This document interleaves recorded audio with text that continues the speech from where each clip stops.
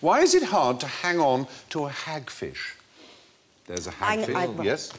It releases mucus The hagfish? to defend itself. It does, which yeah. works in real life. If anybody ever comes at me, I just sneeze at them and they're backing off. So. But I don't think you could produce the kind of slime that a hagfish could produce. You don't know me. I'm very young and fertile. Would you like to see, have a look at a hagfish releasing slime and tell me you could produce as much? Yeah.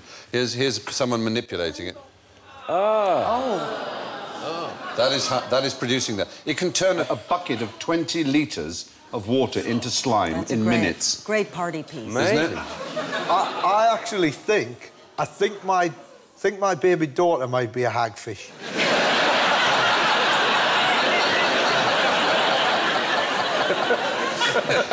Yeah, because that's nothing.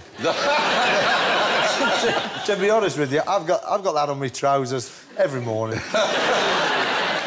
It also can tie itself into knots, which is another impressive thing. It literally does a slip knot or an overhand knot. It's quite bizarre. Given the choice, if I had to have special powers, I'd like to be bitten by one of them.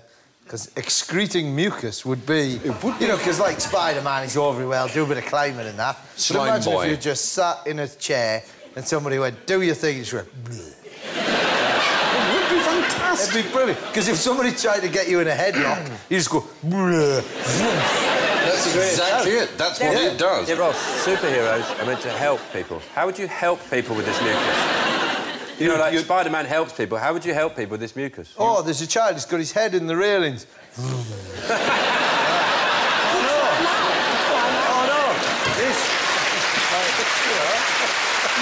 that one. Yeah, that's a really good comic book story, isn't it? This gravy is unnecessarily runny.